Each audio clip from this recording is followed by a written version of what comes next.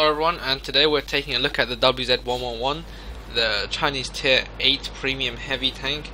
It is known for its ability to travel at the same speed as some slow mediums. Also, this thing has a decent armor. I wouldn't say the best, but it will do for a heavy tank. I find the frontal armor quite troll. As long as the enemy doesn't aim at your lower plate, your upper plate will hold out about 80% of the shots you are likely to see, but don't expect to bounce TDs. Of course, they're just another matter, but you can still bounce them. It's not like it's totally not possible. So what's my recommendation with this tank? I would go for rammer, vert stabs, and maybe vents, but there are other options you can take. So you can see me, I am in a very aggressive position. This is where you would like to be in your medium, right? But I'm in a WZ, and let's look at this shit. I bounced a T-34 that has like goddamn amazing penetration, and then something else bounced again, and I'm not really into the best position, to be honest. But as you can see, this thing, because it has speed to get into positions, I can play it like almost like a medium, like a heavy medium hybrid. And that's what makes this thing so amazing. The amount of punishment you can deal out is so good. So how can you build up your stats really quickly? Well, you gotta know what you're doing. And that was a heat round from the SU-152, I believe. But you can see that as long as I play with the brain, you know, if I get hold down, I am pretty invincible. So let's just get down and plant a few extra shots into the T-34, the C-32, and yeah, the armor, if you just give them for the front, it's alright. It will do the job. The gun is very punchy, as you can see. You gotta know what you're doing in your WZ. It's not as reckless as the IS-6, for example, where you can just drive recklessly and still make a massive profit. But this thing, it requires a bit more skill. But I think it's as good as the IS-6 in terms of money making. Now, the worst Tier 8 money making tank is probably the T-54 prototype, because it just can't pen shit with its normal round. Or it might be the super version, but I'm not sure. I would say it's either them two, but the best money maker really doesn't really matter, because it really depends on how many games you're willing to play.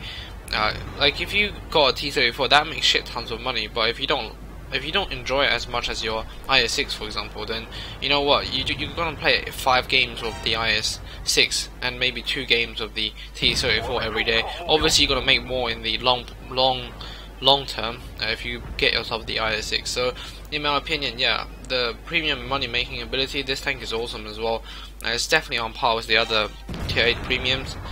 The gun is just your Russian, you know, dirty 122mm gun with shitty penetration, but again, as you can see, if you aim, you will be able to do damage. And of course, I'm already on to 3.5k known damage, probably done more.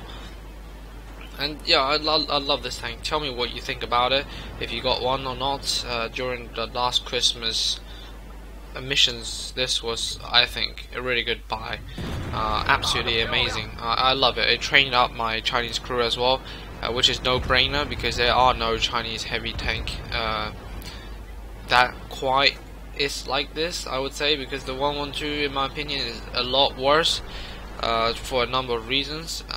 First of all, it's not as fast as this, and in other respects, that shit in the 112 gets set on fire almost every single day. This thing is supposed to get ammo rack, but I never ever got ammo rack once, probably because I have, I think, preventative maintenance or something like that.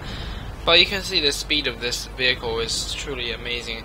I'm around 50 km, just to tell you, 50, 40s, easy. This thing will reach the speed like that. And one thing it's got a bit more than the IS-6 is that you got heat rounds, and the heat rounds provides you way more penetration than the IS-6 APCR rounds, and which I think is a good reason why you want to play your 111 sometimes, because when you meet Tier 9, your 111 will surely perform a bit better if you need it to, just with the help of a few gold rounds.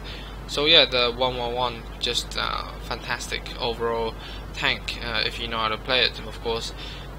This thing, the armor will work if you know how to hide your lower plate. And you can see I pulled off plenty of bounces in this game, and also you can see if I was in IS6 I wouldn't be as fast to get into positions. Somehow I missed that shot to get my 4th kill. However, it doesn't matter now, he's dead, and I've done 4.5k damage. So yeah, not a bad game. I think I've done a few blind shots. So yeah, this was a brilliant money maker game. I aced it, and I just think this is absolutely fantastic tank for you to enjoy it. And if you didn't have one, make sure you, if there is a chance for you to get one in the future, then make sure you do get it.